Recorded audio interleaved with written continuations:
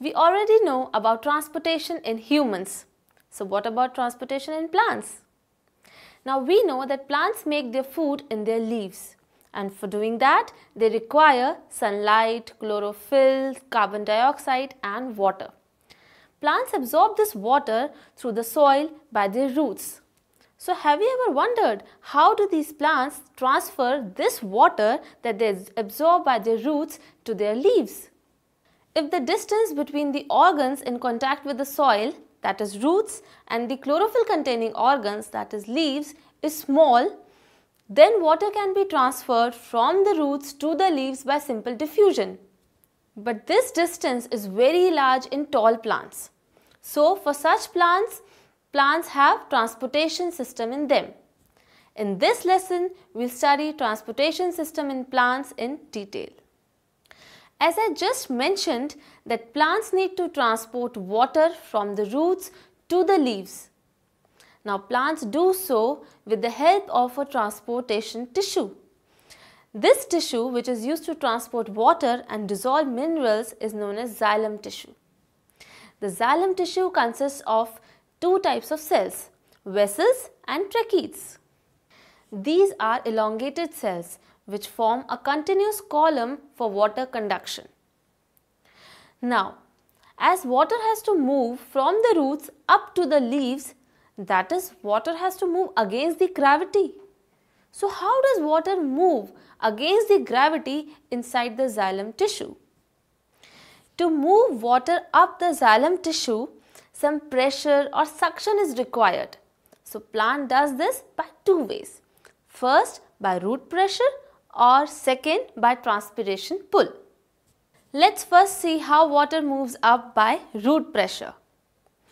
The root cells in contact with the soil take up the ions. So as a result, now root cells have more ions and less water in them, while soil particles have more water and less ions in them. So as a result, water moves from the area of high concentration to the area of its low concentration. That is, water moves from soil particles to the root cells.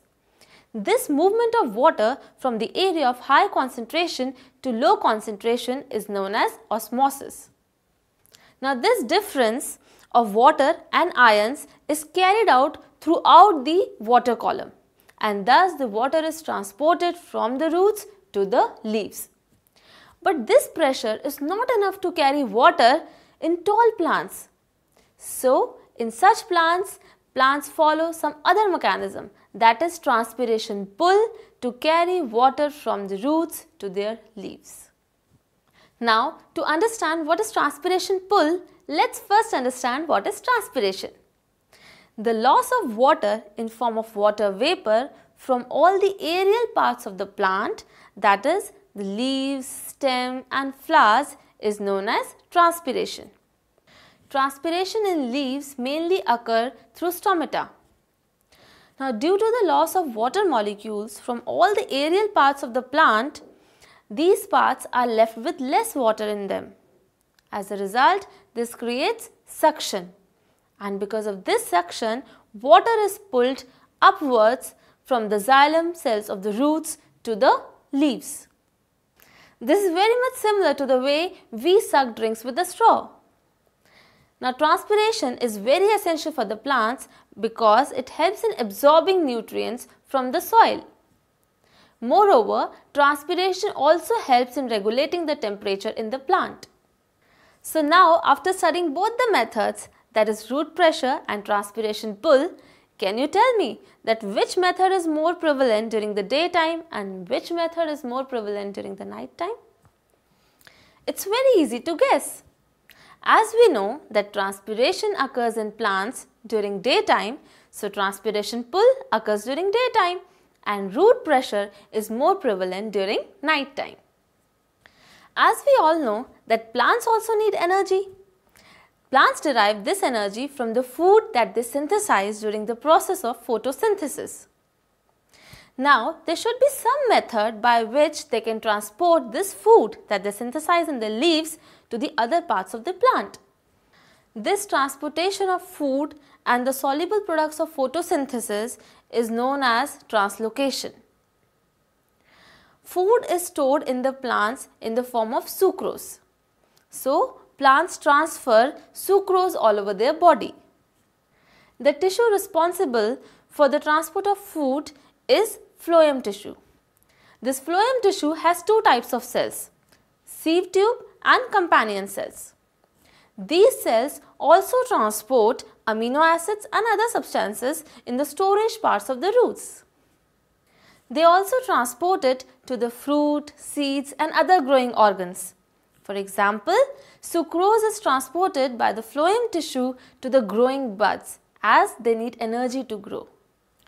This transportation of food through phloem tissue is achieved by using energy from ATP, unlike physical forces that are used to transport water through the xylem tissue. Now let's see how food is transported through the phloem tissue. Now when the food is synthesized in the leaves, it is to be transported to the sieve tubes of the phloem tissue. Now as these sieve tubes are already filled with the food, so this food is transported from low concentration in the leaves to their high concentration in the sieve tubes. Thus, this transport requires energy from ATP. Now, water from the surrounding xylem cells enter these sieve tubes through osmosis. And now, from here this food solution is transported to all the parts of the plant. This water serves as the transporting medium in the plants, similarly as blood serves as the transporting medium of food in us. So, in this lesson we have seen that water is transported throughout the plant body by xylem tissue and food is transported throughout the plant body by phloem tissue. Let's quickly summarize. Xylem tissue has two types of cells, vessels and tracheids. Now, there are two ways to transport water from the roots to the leaves by xylem. First, root pressure, second, transpiration pull. Similarly, phloem tissue has two types of cells, sieve tubes and companion cells. But unlike xylem tissue, the phloem tissue uses energy to translocate the food throughout the plant body.